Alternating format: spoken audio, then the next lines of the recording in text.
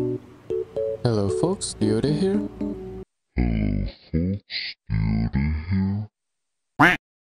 Hello folks, Noxa here. In today's video, I'm going to share to you the easiest way to beat Diode facility. Let's roll the intro.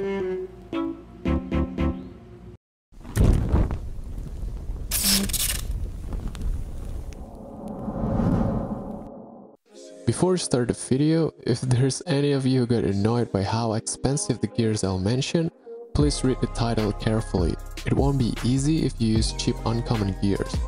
Even though it's possible, and I already did a couple runs using uncommon gears and facilities, it's still a pain in the ass. Seriously, 10-minute running from Diode isn't the most exciting thing you want to experience. Now, let's jump into the topics. We'll start with the armors. I always use Black Strider set plus God set on my Diode run. I will explain to you why I bring extra armor set later in the video. Black Strider set gives you extra 25% damage to elite enemies, which not only good for a faster run, but also save a little bit of your weapon's durability since you deal more damage per shot. It also provides more than a 10k armor, so you will receive less damage and consume less mats. I have 3 weapons of choice for Diode: Triad Automatic Crossbow, Damballa Revolver, and Black Strider SVD. These weapons are the best for Diode in my opinion.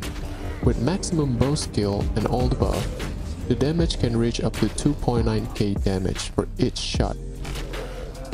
Damballa Revolver, even though it's not dealing damage as high as the crossbow, it still deals good amount of damage, and the sound is just amazing, so it's number 2 for me. And last, if I ever run out of acid weapons, I'll go with the Black Strider SVD. It's all about raw power, baby. Some of you may wonder why I didn't put the Cobra on the list. Well, the answer is very simple. It sucks. It's probably the worst facility weapons ever. It only deals 1.6 to 1.8k damage each shot, and the damage over time caused by this weapon is considerably small. So I'm gonna say goodbye to Cobra. For the gadget, I have 2 favorite gadgets on the list. It's the Ulcer and Pusher. These are my favorite gadgets for Diode. Ulcer adds more damage to your acid weapons, and Pusher blocks slow down evac, which is very crucial in Diode. You can also add insulation on your setup if you plan to do a full Black Strider SVD on Diode or to fight those fireflies at the end. Facilities is the best place to use buffs. While you may never use any buff on the other events such as Outcast Station, Red Zone, or Warehouse, those buffs will be very useful for facilities. Here are the list of buffs and mats for Diode. If you feel you're experienced enough, you can use the wound dressing and then equip yourself with Star Bomb so it will add 25% more healing from the wound dressing. If you don't have enough experience with Diode, I would recommend you stick with the Phoenix Stimulator.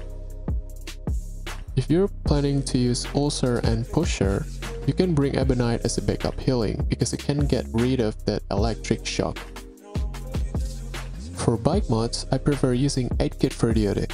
I will explain why later on this video.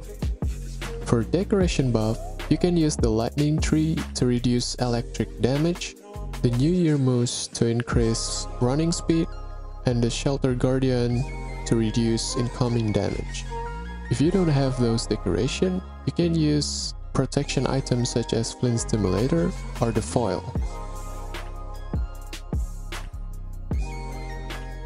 Once you enter the facility, quickly use the foil so you'll receive less continuous electric damage from the environment.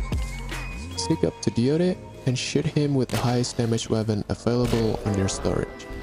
In this video, I sneak attack him using the Triad Crossbow. Always do sneak attack on facilities for extra damage on your first shot. Then, kite with him circling the area. Avoid stepping on electric shock as it deals huge amount of damage. Once Diode reaches his 4th HP bar, he will spawn fireflies.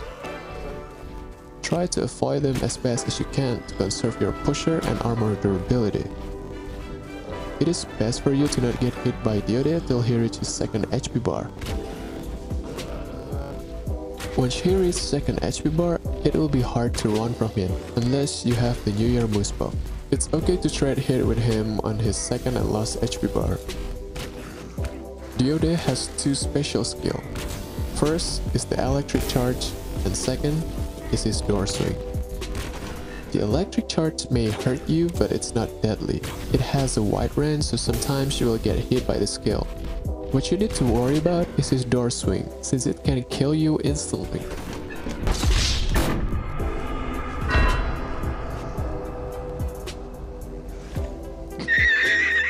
My tip is to always sidestep him when he's casting the skill. You can run away from him, but if starter lag happen, you'll most likely die to his skill.